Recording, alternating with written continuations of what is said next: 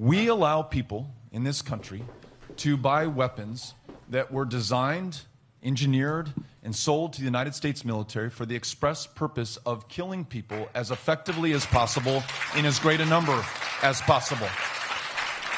And an AR-15 gunshot wound, that high-impact, high-velocity round, will blow a hole through your back the size of an orange. You will bleed to death before it's like not even how anybody can work. get to you and save your life, because that's exactly what it was designed to do, to keep that enemy soldier down and not claim the life of one of our own. Now, if you own an AR-15, keep it. Continue to use it responsibly and safely. I just don't think that we need to sell any more weapons of war into this public. Gosh, can he talk with his hands any more than he does? I feel like he's about to take flight. The hell was that? Like, seriously, what kind of discussion was that? That's not even how ballistics work, number one. Number two, did I hear him correctly that he says that all our soldiers are carrying AR-15s on the battlefield?